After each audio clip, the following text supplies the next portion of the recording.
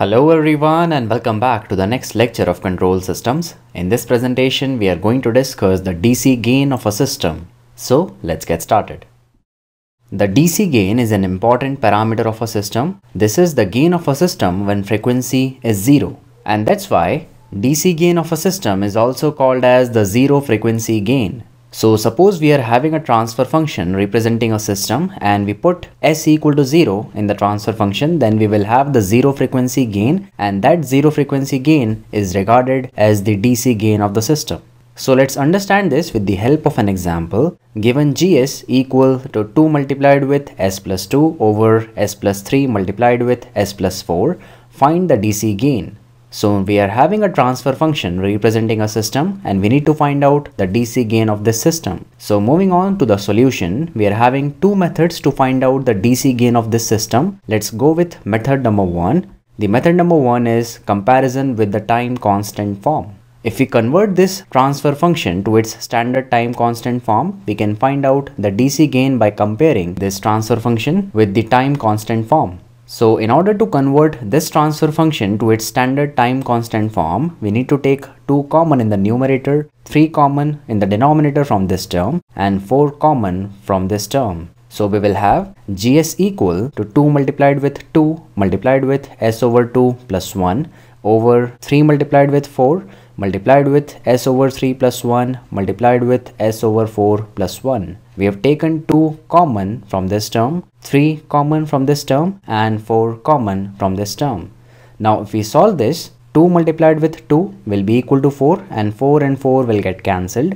So we will have gs equal to s over 2 plus 1 divided by 3 multiplied with s over 3 plus 1 multiplied with s over 4 plus 1. Now we have this transfer function in the time constant form. And if we compare this transfer function to the standard time constant form, we can say the value of k is 1 over 3. So we can write k is equal to 1 over 3, which is equal to 0.33. And in the standard time constant form, the k represents the DC gain of a system. So we can say the DC gain of this transfer function is 0.33. So now we have calculated the DC gain of this system by comparing it with the time constant form. We have one more method to find out the DC gain of this system. So moving on to method number 2. For type 0 system, we can write the DC gain k as limit s tending to 0 gs. As we have discussed, the DC gain is the gain of a system when frequency is 0. So we will simply put the frequency term, that is the s term, equal to 0 in this transfer function, and hence we can calculate the DC gain of this system. So substituting the transfer function gs in this equation, we will have k equal to limit s tending to 0 2 multiplied with s plus 2 divided by s plus 3 multiplied with s plus 4. Now if we substitute the limit s tending to 0 in this term, we will have 4 over 12, and hence the value of k is equal to 1 over 3, which is 0.33. But this expression k equal to limit s tending to 0 gs is only valid for a type 0 system. We are given a type 0 system because there is no pole at the origin, and hence we can apply this formula. Now suppose we are given a type 1 or a type 2 system and we are asked the DC gain of that system, then what we will do? We cannot apply this formula. Surely we can apply the method number 1, that is the comparison with the time constant form, but we cannot apply this particular expression for a type 1 system. Let's understand this with the help of an example. Given gs equal to 2 multiplied with s plus 2 over s multiplied with s plus 3 multiplied with s plus 4, find the DC gain. So now we are having a type 1 system here because one pole is present at the origin and we are asked to find out the DC gain. Now if we apply the same expression limit s tending to 0 gs, then in that case when we substitute the limit s tending to 0, then this term will become 0 and the DC gain will become infinite. But the DC gain of a system is never infinite.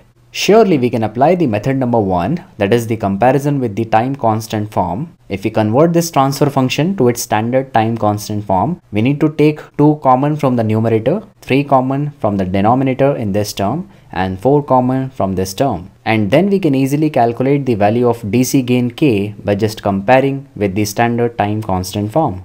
So this will be the homework for you to find out the DC gain of this system by using the method number 1. I will discuss the method number 2 for this system. So moving on to the solution, For a type 1 system, the DC gain K is equal to the limit s tending to 0 s multiplied with Gs. So if we substitute the value of Gs in this expression, we will have K equal to limit s tending to 0 s multiplied with 2 multiplied with s plus 2 over s multiplied with s plus 3 s plus 4. Now in this case, this s and this s will get cancelled, and then after that, when we will substitute the limit s tending to 0, we will have the limit as equal to 4 over 12, and we can find out the value of K equal to 1 over 3, which is equal to 0.33. We will understand the significance of this expression in chapter number 3, that is in the time response analysis. As of now, you can take this as a formula to find out the DC gain of a type 1 system.